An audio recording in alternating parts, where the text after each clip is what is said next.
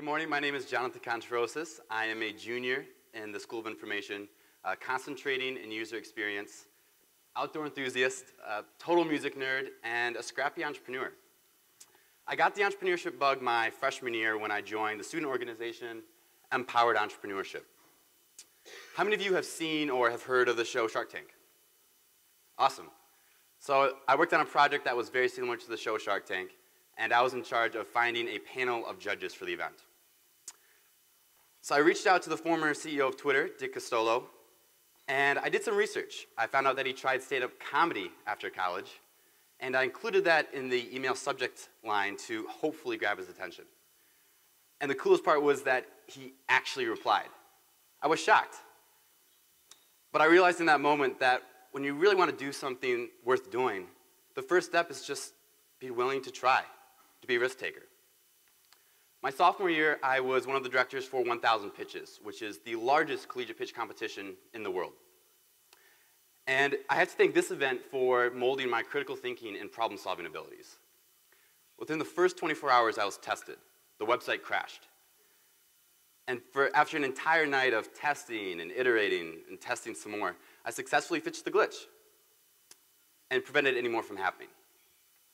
So fast forward to this past summer, I was able to apply these problem-solving skills in the real world as a marketing intern.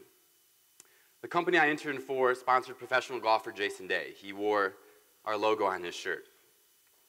And I worked with our internal marketing team, with a third-party ad agency, with Jason Day's agent. And long story short, I was juggling various different stakeholders who all had their own agendas and their own goals. And my job was to make sure that we all worked together and that all of our goals were collectively achieved.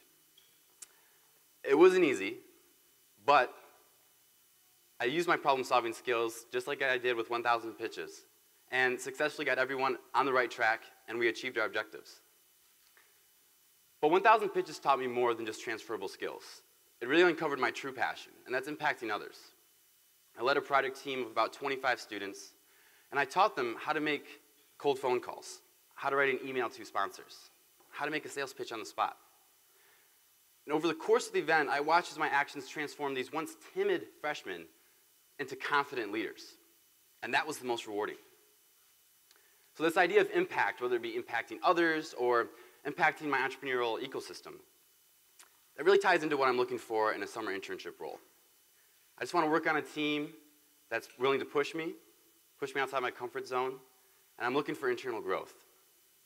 I'm up for the next challenge, and I would love the opportunity to work on a team that's energetic and as excited as I am. So thank you very much for your time.